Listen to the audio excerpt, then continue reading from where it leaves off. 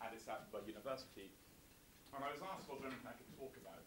And really the kind of clinical problem I face, which is a real puzzle out in Ethiopia, is Leishmaniasis, which is one of the neglected tropical diseases, and how to treat it, and what it is. So really I just want to, I suppose, show you what I see there, and put to you the questions that I face and which I can't answer. And really, I'm the opposite end of Francisca's talk. She had a problem, there's a problem there, how do you deal with it, how big is the problem, how do you approach it, what do you do it, follow it, fantastic. I looked at that and thought, I want to be there, but I'm not, I'm the other end.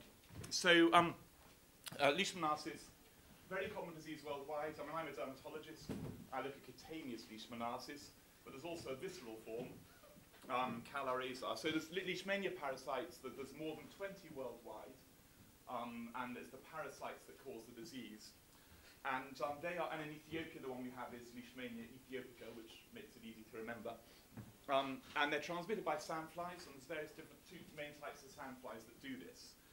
And the clinical forms of disease you get are cutaneous Leishmaniasis, which is pretty common.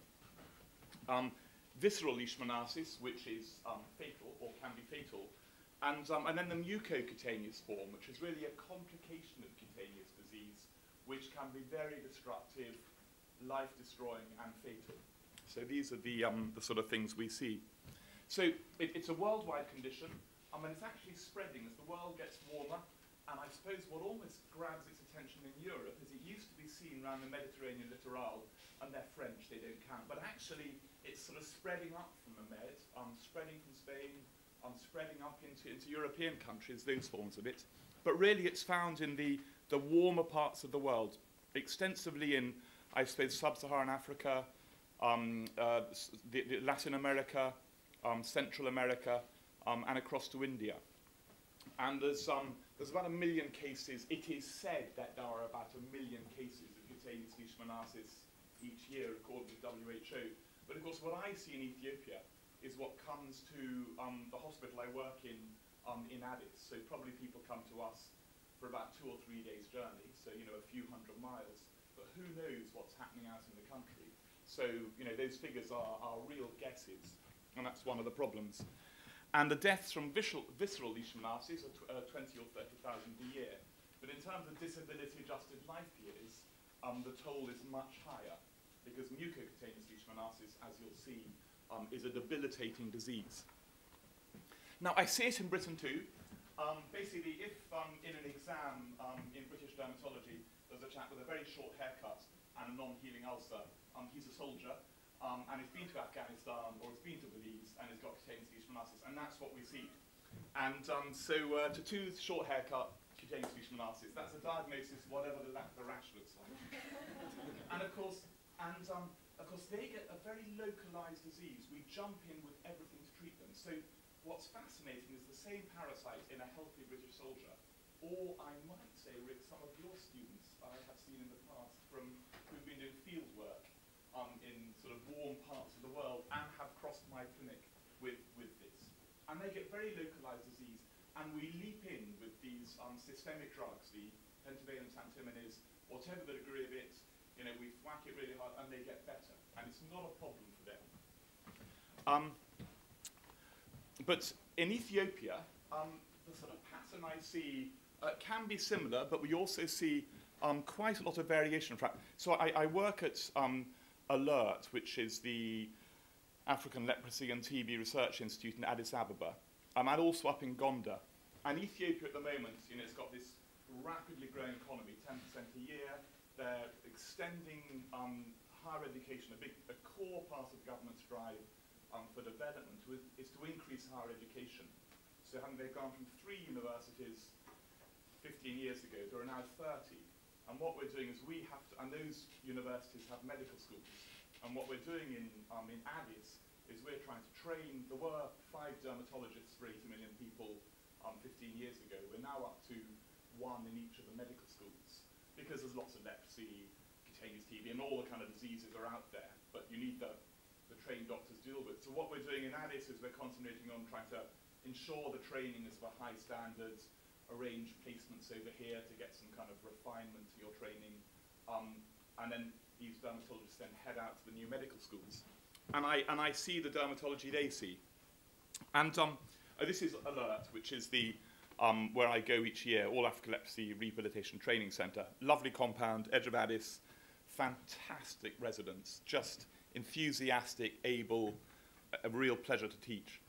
And the kind of the usual sort of waiting room of people who've walked or got buses in for often several days' journey. Now, the sort of classic ordinary cutaneous leishmaniasis is this cutaneous form, which will heal by itself. You're bitten by a sandfly, so it's usually exposed skin. It's often children, because sandflies fly around at quite a low level, and children move around at quite a low level.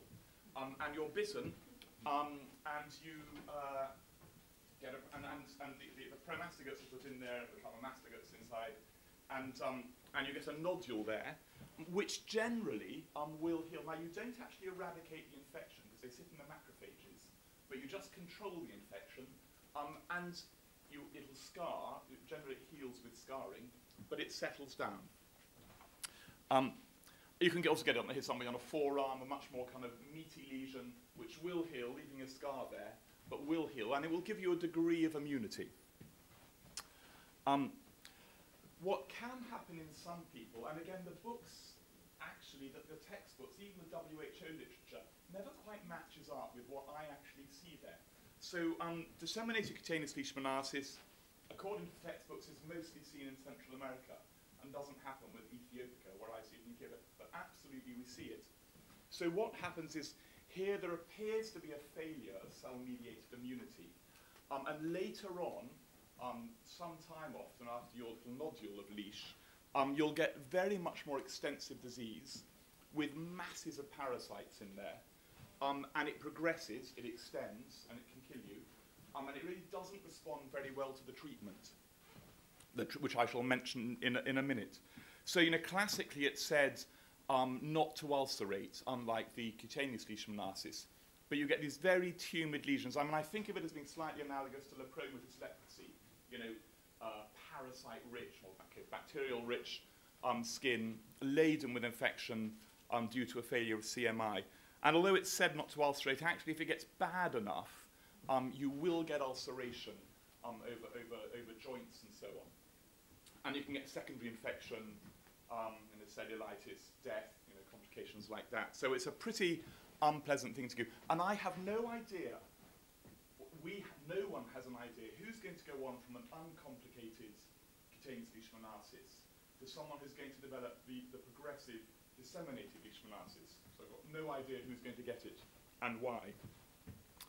And again, here's somebody else with really quite sort of these fixed kind of developed contractures in the fingers. The other really nasty form, and again, the books say this doesn't happen with Ethiopia, but we do see it, and this is supposed to happen particularly down in India and so on, is the mucocutaneous leishmaniasis. And here's a really nasty one. So you have the parasite. As I said, you don't clear the parasite load, but what happens in later years is it starts to invade the mucosa and destroy it. So initially, here's a girl in, I think she was in Gonda. Initially you get just sort of involvement around the tip of the nose. But what then happens with time is it moves on from these little papules on the nose to actually move up into the nasopharynx and destroy the inside of the nose. And then actually moves down to the pharynx and you die.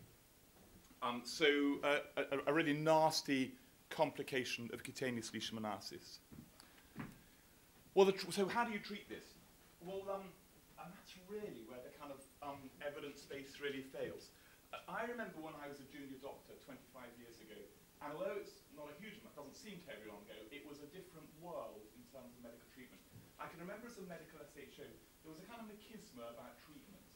And some of my fellow SHOs would wander around with Swan-Ganz catheters. Someone's got heart failure and a Swan-Ganz. There was no idea then that if a doctor was to do something, they should be trained and competent in it. There was a kind of machismo. The books say here's what you do. And actually there were none of the kind of guidelines we have. There was no evidence-based medicine. There were kind of junior doctors alone running hospitals in those days. And in the doctor's mess, oh, so-and-so, popped in a central line, did this. We'd kind of seen one, we'd maybe done one. We weren't necessarily competent to do it. There wasn't a kind of a meta-analysis of who needs this, who doesn't.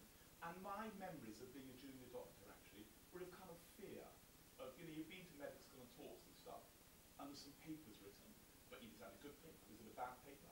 Did somebody find something different? There were no sort of guidelines. Yes, your consultant was under the telephone, but there's only one, and he's going to be up the next morning, and we should be running. And it was a different world. Now, we have, you have to be competent. It's a horrible world, but you have to be competent before you do something. We have evidence-based medicine. Does this intervention save lives, or does it not save lives? What are the risk-benefit ratios? We have all of that, and it's fantastic. And I realised that my feelings of fear and inadequacy as a junior doctor were correct. And actually, me not having the balls to do what some of my colleagues did, and I became a dermatologist, was actually, good, responsible medicine. I shouldn't have. But I sit here and I realise that actually it's the same situation I was in here 25 years ago as a junior doctor, that I don't have the evidence base to know what to give my treatments. So, as I said, most cutaneous leishmaniasis gets better by itself. You're left with an ulcer and that's it. But some of them don't. Some of them go on to mucocutaneous, and kill you. Some of them come to semicutaneous. Who's that going to happen to? I really don't know. How aggressively should I be treating them? So you can do nothing. It's going to self-heal, and probably, I see a fraction of the leishmaniasis in Ethiopia, because most of it doesn't come to a primary healthcare worker in a peripheral clinic, let alone a nurse, let alone alerts in Addis Ababa. Local wound care makes a lot of sense because you want to stop secondary infection. So just keep it clean so you don't get a bacterial superinfection. Do you give intralesional? So the pentavalent antiminid, sodium stibogluconate, it's been around since the 1950s. Do you inject that into the lesion, which we do? It's a local infection. You can freeze the things. You can heat the things. You can either freeze it if you've got access to a freezing solution like liquid nitrogen, or you can have this thermotherapy where you heat it up. Seems to work. No really good trials comparing them. Or else you can give systemic antimonials. So what we do here is we give systemic to our soldiers. We give systemic antimonials. We had a bunch of Gurkhas who had got cutaneous leishmaniasis on exercise. I remember about 15 years ago, the Gurkhas, the toughest, the strongest of the strong. So they came into ward for their injections of pentavalent antimony, and of the 12 of them, 6 fainted at the sight of a needle. And I can remember this sort of powerful sort of thing. However, the systemic antimonies, we don't know how effective they are. We don't know who's going to progress. We don't know if they are going to progress, how effective these treatments are at preventing them from progressing. There's then side effects, these drugs. They cause cardiac side effects. When we give them for treatment here, you have to do cardiac monitoring to make sure they don't get arrhythmias. We don't have the machine in Addis to do that. So we don't know how dangerous the treatments are. We don't know how effective they are. We don't know who needs it to prevent them progressing to further disease. So there's kind of guidelines laid out in WHO documents, although it admits that they don't have any information for Ethiopia. So that's slightly guesswork. So in Addis, one of my colleagues there has drawn up some sensible best guess. It's like the evidence level. A is meta-analysis, B down to E, which is 2 professors in a pub saying, what do you think? And we're kind of down at E. These sort of guidelines for what seem to make sense, like crossing a joint, several lesions, but we really lack that information. And I suppose, really, what I'm saying is I don't know the risk-benefit ratio for treatments. I don't know the natural history of the disease. I don't know the epidemiology of how common the disease is. Rock hyraxes are the other host for it in Ethiopia. Now, are we best treating vaccinating rock hyraxes? They're trying to remove them from villages, but not very successfully. And we don't know the comparative efficacy of the treatments there are. So I watched some great presentations full of data and knowledge and science and success. And I suppose I just sit here at the kind of, in the clinics in Ethiopia, and I say I go there and teach. I learn far more from my residents than I teach. And this is something that I feel just sort of inadequate to cope with. And I would love, I suppose, some of these questions to be answered, and what's the way of setting about it. So I think that's really